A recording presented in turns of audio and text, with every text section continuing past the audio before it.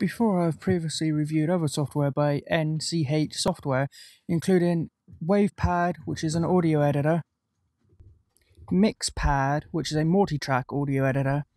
Now I'm going to review VideoPad, the Pro version. When you start, you'll be presented with a welcome dialog where you can create a new project, open a project, watch video tutorials, or open the Getting Start guide. Let's just close that. It has a ribbon-like interface that we've come to expect from other programs by this company, including WavePad and MixPad. Let's start off by having a look at preferences. Here we can have a resolution set for the preview window, or select a preset. You can use software or hardware accelerated rendering. I recommend, if it works well enough for you, depending upon your specs, I would try and use OpenGL hardware accelerated rendering, not software. You can choose to show the welcome dialog or not. You can change your playback device for listening to the playback. Media, you can select a few things here, such as stereo 3D input format. Do you want to be asked, or do you want to set one that you always want to use there? You can also select automatically normalize the audio volume, which is a handy feature. You can select an default output here as well. Editing, you can select default transition duration, 1 second by default. External editors, you can select to use an external editor for your audio and image editing. By default, it's set to a couple of their programs, such as WavePad for audio. Export options here, such as fade out audio for 500 milliseconds at the end of sequences or not. Disk is where you can select some things such as your default capture video folder, captured audio folder, captured snapshot folder, your cache here as well. Let's OK that. On your default ribbon here, under Home, you have Open a Project, Save a Project, Add a Video File, Add Text, Add a blank file, like a blank block of color. Record from here, so you can select to record video from some external device or webcam. You can capture your screenshot. You can actually do a screen capture here and record your desktop, kind of like I'm doing now, but using a different program. You can record audio, such as from a USB microphone, or record a narration over the video. You can apply video effects, audio effects, transitions, delete so you've split an area here. You can select it and delete it out of the way. You can undo, redo, add subtitles, preview, export your video from here, get to preferences, or look at some of their other software. Clips has a lot of the same options, but it also has a new bin file, delete bin file, sort and find. Sequence has new sequence, delete, duplicate sequence. Your effects, audio and transitions are again split at current playback position. So say we went here, click it and it'd split it down there. Audio, new file, audio from a CD, add stock sound. Let's just take a quick look. Here they provide you with some stock sound free to use, such as sound of, say, a camera clicking, gunshots, cannon shots, various little sound effects you can use. Text to speech, so you can type in text and it will turn it into speech. Record is available from there again. Fade for fading your audio and things in and out. Audio effects and delete there again. Export to a video file on your computer, a 3D video file, burn to DVD or Blu-ray. That's good. I've used some other programs that you can export to a DVD, but they don't give you Blu-ray support. This does have Blu-ray. In fact, if we use a drop down, you can select a Blu-ray data disc or movie disc. Same with DVD. Image sequence, such as basically render all the frames as still images. Upload directly to YouTube, Facebook, Flickr, Dropbox or Google Drive. Dropbox support is particularly good, I think. It could come in very handy. Suite is just basically shortcuts to some of their other programs, such as Prism, which is one of their converter programs. WavePad, like I say, is an audio editor that I've reviewed previously. MixPad's a multi-track audio editor that I've also reviewed previously. And there's a few others here as well. Custom is where you can have a ribbon that you have customized yourself with only the options that you want, which is quite a good idea. Here we have basically your library. Here you can add videos, which I'll do in just a sec. Create a folder.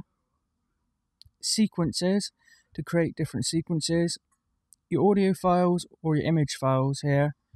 Plus is to create a new bin, or new library if you will.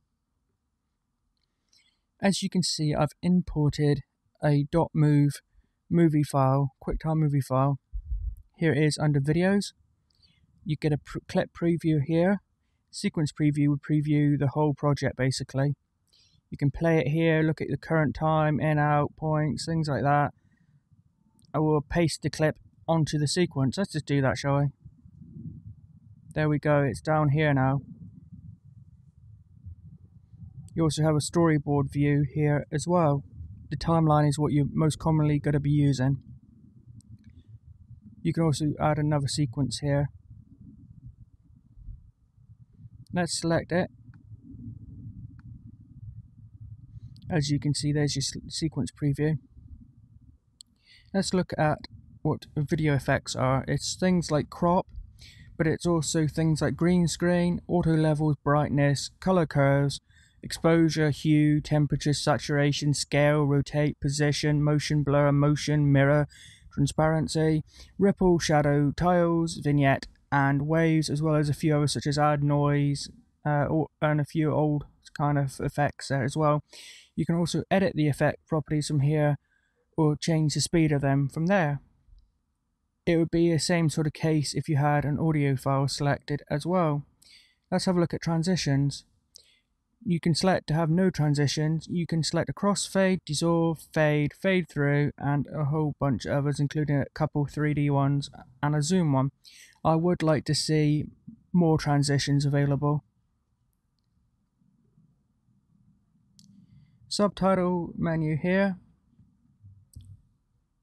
You add your subtitles, go along, add more.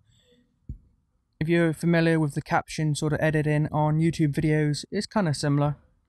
How the windows here are divided into two, I don't like, because it's way too much clutter, and I think that's what people perhaps will notice first about it.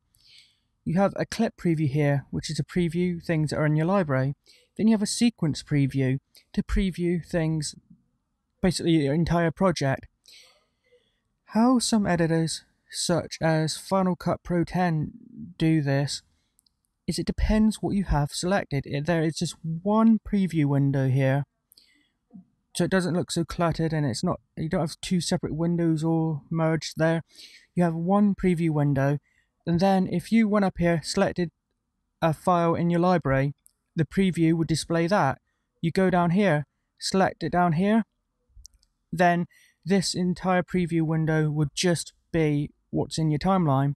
So there's one preview window and it switches back and forth depending upon what you have selected at that time. I think that's a much better way of doing it than this. From up here, you can register and get the preferences in your about box. You have your standard kind of options for new projects, save project, preview project, export video, backup your projects.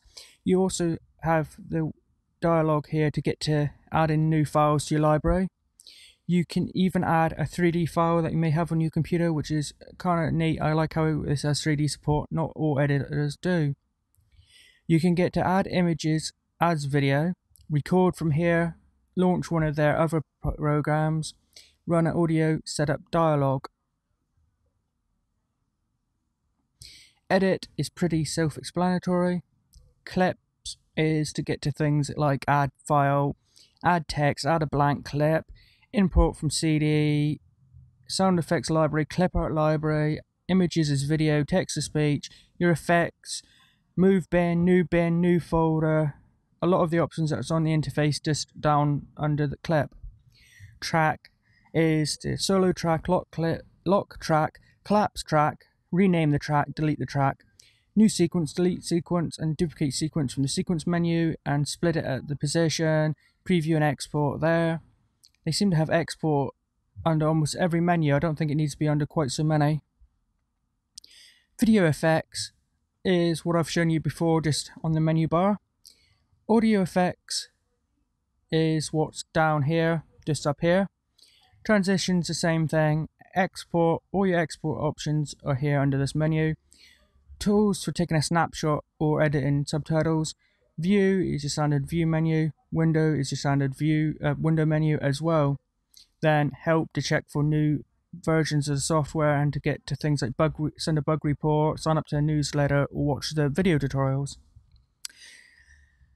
Okay, so now you've had a little preview of the interface. What do I think?